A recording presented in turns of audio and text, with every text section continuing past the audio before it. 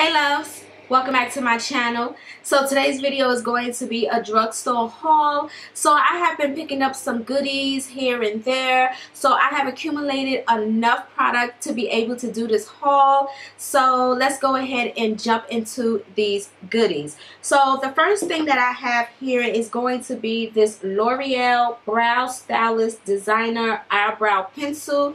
So I have heard a lot of beauty bloggers and beauty gurus talk about this pencil, so I wanted to go ahead and give it a try. Now when it comes to me and my brows, I just love a natural brow. I'm not the one that's into the perfected concealer brow look, but if that's what you do, then go ahead and do it. But for me, I just wanted this pencil just to be able to fill in the sparse hairs that I do have on my brow. I know that this comes in 3 different shades, and this is the darkest shade, which is 315 Dark Brunette. So I am giving it a thumbs up. I hope that, you know, it works out and it does what everybody is claiming it to do.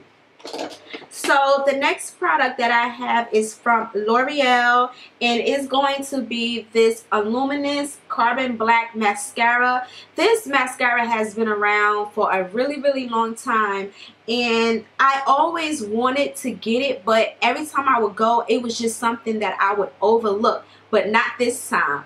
I got this mascara. I hear a lot of rave about this mascara, saying that it's supposed to be the blackest of the blackest of the black. And one of my all-time favorite mascaras from L'Oreal is going to be the Telescopic. I love this one for lengthening, and this one is for volume. So I would figure maybe if I stack them on top of each other, my lashes would be popping. So I definitely picked up this Carbon Black Mascara from L'Oreal. Now moving on to Milani. I went over to their section and I got a few things from them as well. I picked up this Milani Brow Shaping Clear Gel. So with the purchase of the eyebrow pencil, of course I wanted to get a gel where, you know, I can lay down my brows. And this one is in clear, it's transparent. So I definitely want to check it out and see what it's all about. Ooh. Ooh. So it is clear.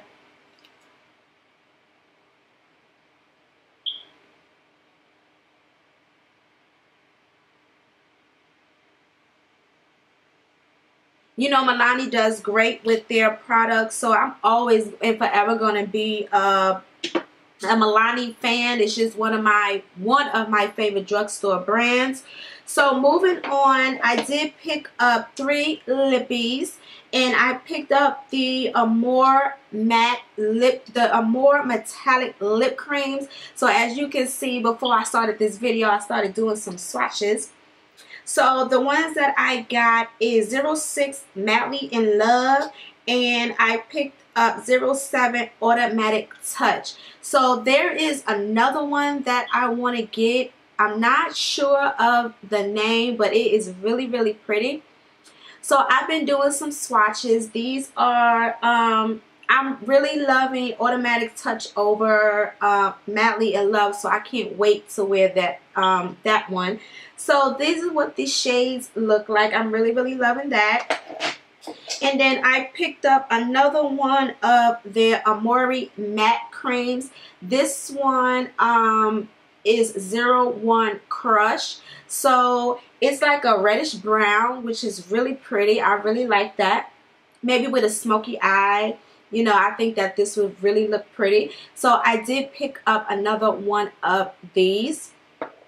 So moving on to foundations. So I picked up 2 foundations. I picked up the L'Oreal Infallible Pro Glow. So this foundation is the spin-off to their what is it? The L'Oreal matte foundation. I'm not sure. I didn't get that one.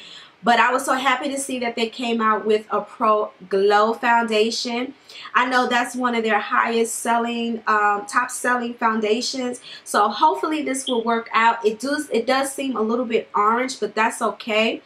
So the color that I have this one in is in 212 Cocoa. So I'm really, really excited for this one. Never dull, never greasy. Good.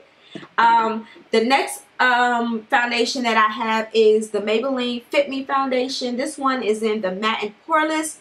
This is merely just a backup to the one that I'm currently using, the ones that I mixed in with the Maybelline Dewy and Smooth. So this is just a backup. I'm running low on that one, so I just needed something just to back it up. And what I also like to do with this foundation as well is, like, I like to mix my foundations. So yes, I did get me a backup. The color that I have this one in is in 355 Coconut. So the next thing that I picked up, which I was running low of, is this e.l.f. makeup mist and set spray. So, you know, for $3, it's definitely worth the price tag. Now for me, what I like to use this for is either when I'm running low on my MAC Fix Plus, I like to use this for pigment. Like if you have like loose pigments or anything like that, the same thing you would do with the MAC Fix Plus, you can do with the e.l.f. setting spray. So this is mainly what I use this for. Also, I use it to set my makeup after I finish applying my makeup, and it does a fantastic job. So for $3, is, you know, bang for your buck, two purposes, you can't beat it. So the last thing that I picked up is this Flawless Concealer from Black Opal. I'm kind of disappointed because I thought I would be able to use this concealer to highlight my face, but it just runs so close to my skin tone.